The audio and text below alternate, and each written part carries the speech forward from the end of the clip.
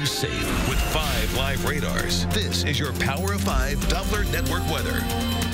And Doppler Network weather is picking up a lot of rain, a couple of embedded thunderstorms, and we've got some strong gusty winds in a couple of locations as well. I'm going to zoom into just a couple of them.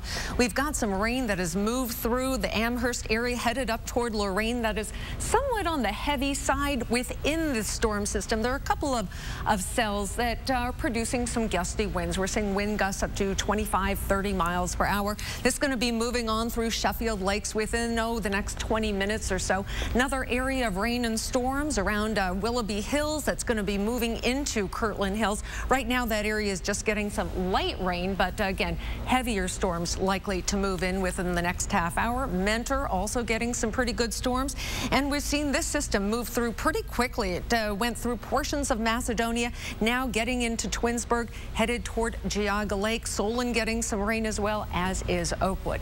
Here's a look at what you can expect coming up later on during the day today. We are talking about some storms through the 3 o'clock hour. After that, probably just cloudy skies. I can't altogether rule out an isolated shower or two in the evening, but for the most part, the rain, the heavy storms, that's going to be between now and 3 o'clock this afternoon. Lee?